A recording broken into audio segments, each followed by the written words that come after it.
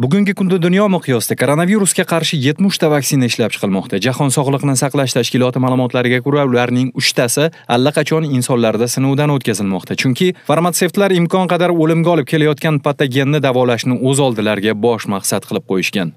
Ayni vaqtda Gonkongda joylashgan Cansino Biologics kompaniyasi va Pekin biotexnologiya instituti tomonidan ishlab chiqilgan eksperimental vaksina klinik jarayonning ikkinchi bosqichida. Jahon sog'liqni saqlash tashkilotining ma'lumotlariga ko'ra, odamlarda sinovdan o'tayotgan yana ikkita dorilar bu AQSh farmatsevtika kompaniyalari tomonidan ishlab chiqarilgan, jumladan Inovio Pharmaceuticals preparatlaridir. Dunyo bo'ylab koronavirus infeksiyasiga qarshi vaksinalarni ishlab chiqish jarayoni misli ko'rilmagan darajada tezlik bilan olib borilmoqda, chunki yuqumli patogenni faqat karantin choralari bilan bostirishning iloji yo'q. Farmatsevtika sanoati kelgusi yilga qadar vaksinani ishga tushirish vaqtini qisqartirishga umid qilmoqda. Odatda bu jarayonga 10 yildan 15 yilgacha vaqt talab etiladi.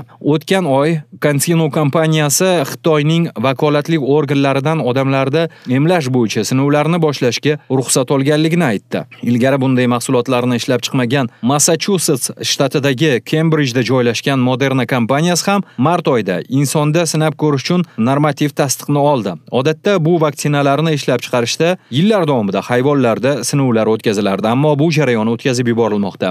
Inovio kompaniyasi ham o'tgan hafta insonlarda sinovlarni boshlagan. O'z navbatida Jahon sog'liqni saqlash tashkiloti 2020-yil fevral oyining oxirida COVID-19 ni keltirib chiqaradigan SARS-CoV-2 virusiga qarshi vaksinalar ishlab chiqish uchun kamida 18 oy vaqt darkorligini aytgandi. Mart oyining so'ngida esa Jahon sog'liqni saqlash tashkiloti shifokori Mark Ryan Al Jazeeraga bergan intervyusida vaksinalarni insoniyat kamida 1 yil kuchiga to'g'ri kelishini aytib o'tgandi.